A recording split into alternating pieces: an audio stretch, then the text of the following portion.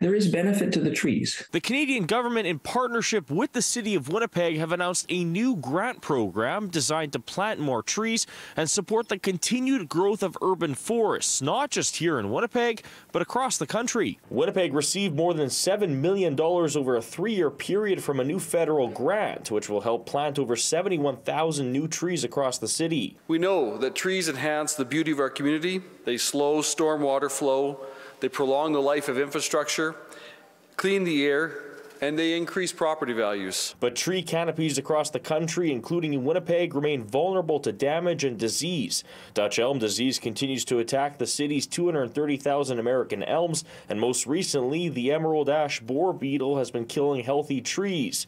Carrie-Anne LaFrance says it's important to revitalize and replant the trees that were lost. With a combination of seedlings and container and caliper trees, in partnership with community groups and our colleagues at Naturalist Services, we anticipate planting approximately 14,000 trees this year. The federal government has committed to plant 2 billion trees in urban areas throughout the country over a 10-year period. MP Terry Duguid for Winnipeg South says 29 million trees representing 150 species were planted in 500 locations across the country in 2022. By 2026, there will be planting between 250 and 350 million trees a year, a staggering number. The Canadian Forest Service estimates that by 2050, the planned 2 billion trees could reduce emissions by up to 12 megatons of carbon dioxide, which equates to taking more than 2 million gas-powered cars off the road each year.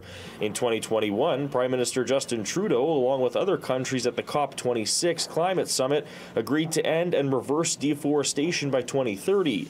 Curtis Hull with Climate Change Connection says there are still some areas across the country that are seeing deforestation, but he says Canada's forestry record isn't as bad as some other countries around the world. Southeast Asia, Brazil have had a history of deforestation to the point where the soil is exposed and results in a lot of erosion and other detrimental effects. Hull says planting more trees and ending deforestation is great, but is not enough to combat climate change. Focusing on those things, our buildings and how we heat them, and our vehicles and how we fuel them, and replacing those with electricity effectively and efficiently is the challenge that we face, the real challenge that we face with climate change. In Winnipeg, Alex Karpa, City News.